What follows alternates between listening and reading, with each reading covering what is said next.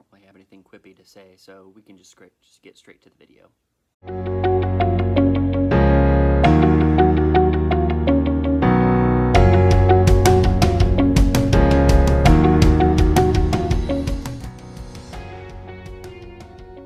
So, DJ MacHale is probably one of my favorite young adult authors.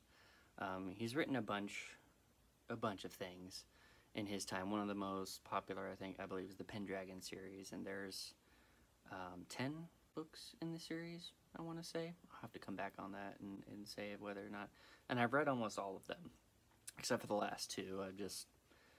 When I was reading them at one point, one after another, I got busy with other things, and so I just never finished it. So it's on my list to finish, among many other things.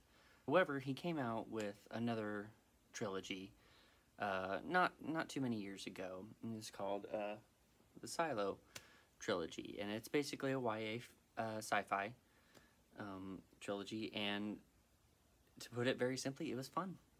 It was fun. There's some thought-provoking stuff in there. He's very good at weaving in really adult topics and thought-provoking ideas with action and just a very simple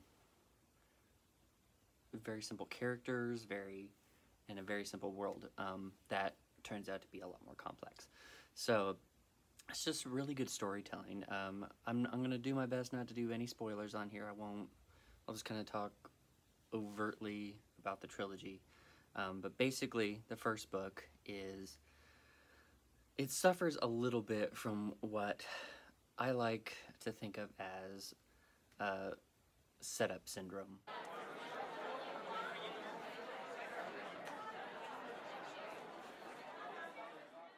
Setup syndrome is that you have a first book in a series, and it ends up being just setup for everything else. So you have the first book, and all it is setting everything up, and then finally, after that's over, you get to the second book, and that's when everything actually starts happening. Like, oh, everything really starts getting going. I have that feeling about Lord of the Rings. Being totally honest, I've actually, for the first time, read Fellowship of the Ring just recently, and I haven't even read the other two yet, but I get this distinct feeling that after reading the Fellowship of the Ring, that it's just setup. It's telling the history and just kind of getting things set up, started, and going. And I have this feeling as soon as I get into reading the Two Towers that everything's actually going to start happening. Finally, like everything, the characters have been addressed, we've set them on their path, we've given you the backstory, we've given you the stakes, and now off you go into the second book. It's not bad to do that. It's not wrong to do that. Writing's hard. As a writer myself, an aspiring author, it's a difficult thing to do, to write any sort of story, whether it be a standalone novel, or if it be a trilogy, or if it be a giant series of 13, 14 books, whatever.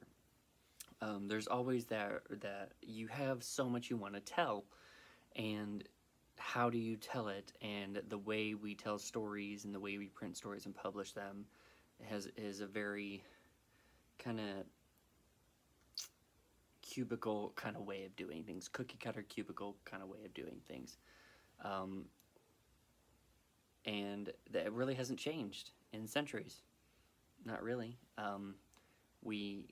You started out with some of the things like serials and newspapers and magazines, and move on to actual collections of those serials and books, and that's how we get a lot of Charles Dickens stuff, and then you move on to actual full-on novels, and they get longer and longer, and then you get series of books in those worlds, and sometimes there are self-contained stories in each book, and sometimes they're 1, 2, 3, 4, 5.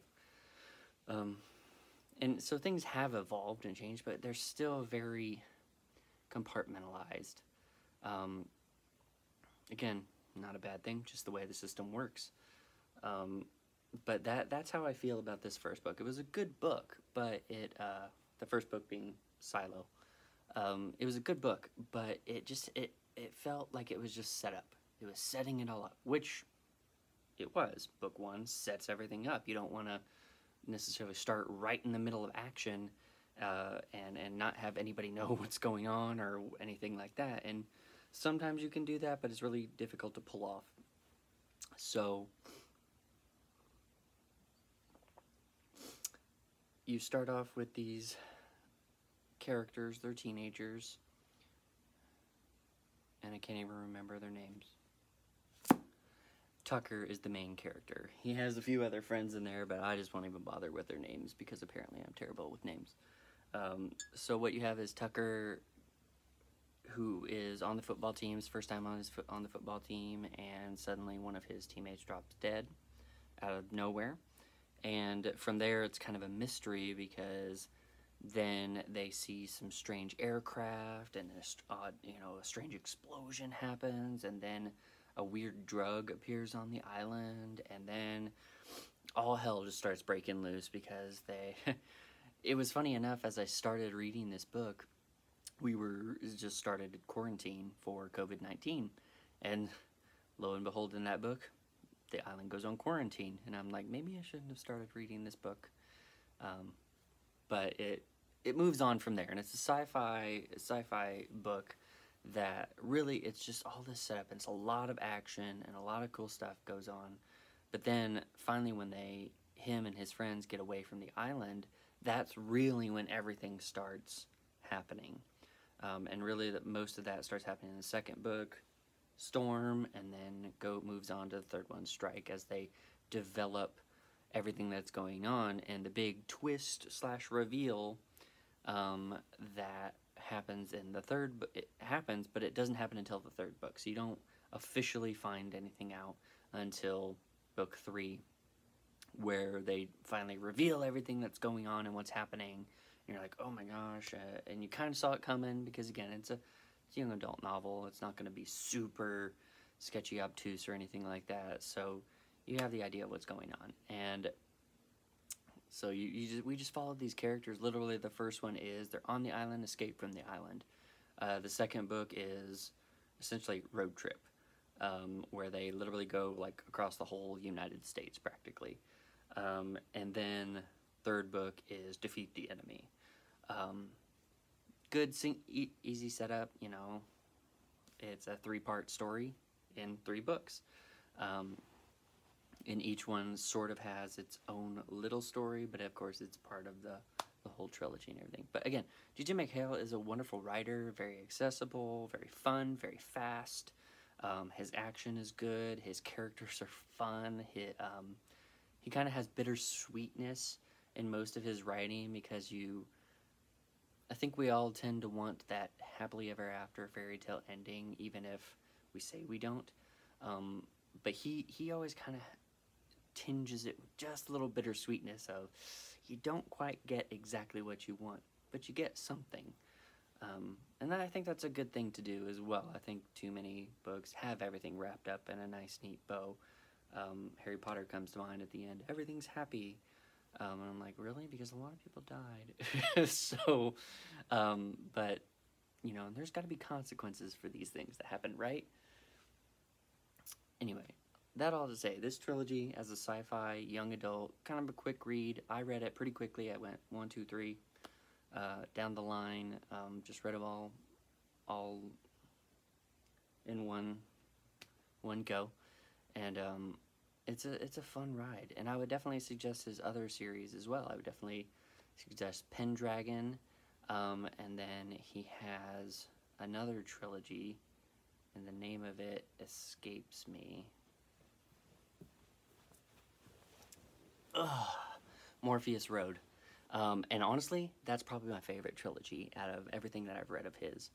And just for some more insight on him as an author, he's written for Are You Afraid of the Dark, which was one of my favorite scary kid shows. When I was younger, it was Heads and Above Goosebumps, but Goosebumps the show, sorry.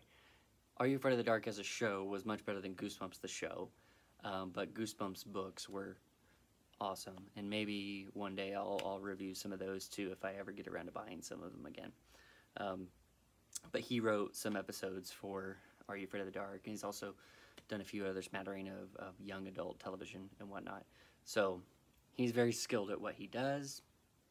He's an excellent author. I think you should check him out.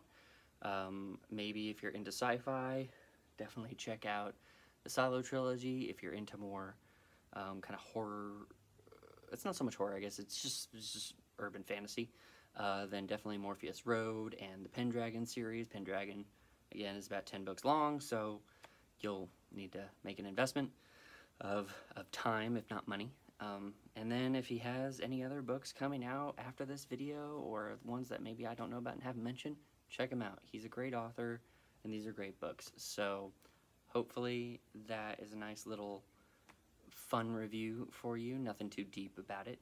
But hey, you gotta have some fun too every once in a while, right? Especially these days. So thank you for watching and tuning in and giving me a chance here.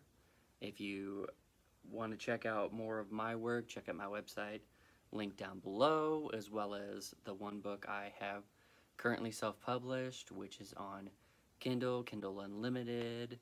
You can get it in print and ebook, and also you can get it on Audible as well. So check that out if you're feeling altruistic.